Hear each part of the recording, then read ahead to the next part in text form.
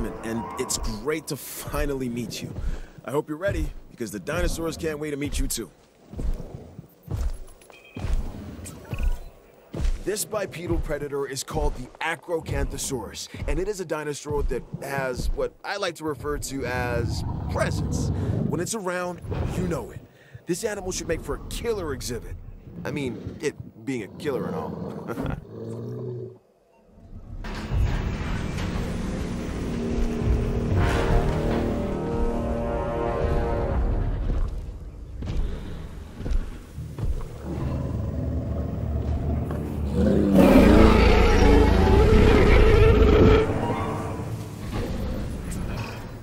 Now, stay with me. This dinosaur is called a Carcharodontosaurus. Talk about a mouthful, right? And seeing that this animal is an alpha predator, its mouth is usually full of the slow, the weak, and the inattentive. Hence the reason I'm not getting near it. You, on the other hand,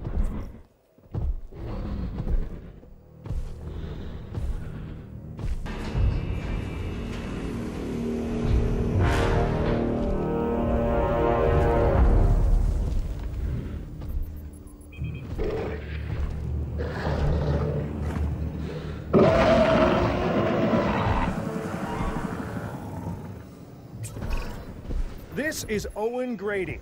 He's an animal behaviorist that specializes in training velociraptors. Which means that he's a little... what's the word I'm looking for? Determined? I say that with all respect, of course.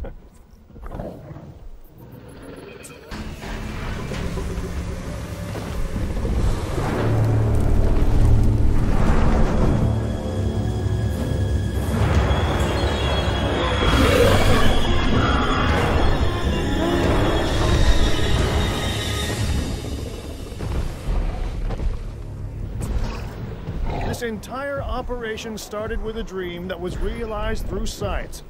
For that, we can thank Dr. Henry Wu.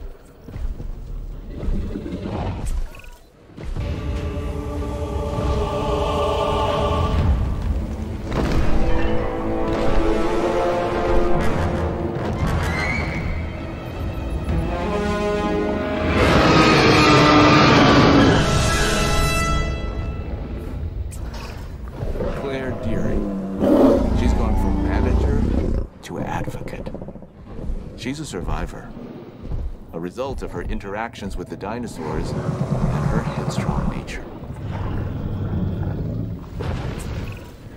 There isn't a more iconic dinosaur than the T-Rex. Even people who don't know the difference between herbivore and carnivore know all about the Tyrannosaurus Rex. And when you see her up close, feel her gaze, you understand why the T-Rex was the ruler of the Cretaceous period.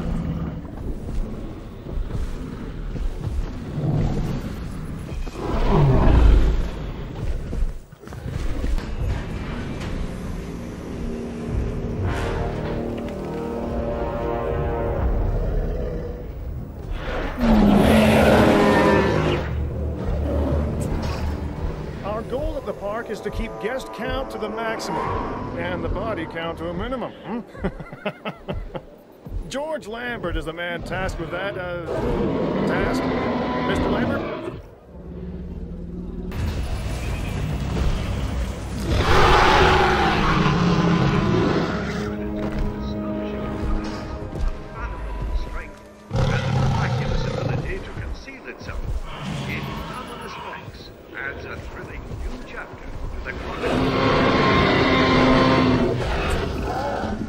Even I have to admit that this next dinosaur is impressive. The Spinosaurus is perhaps the largest of carnivores.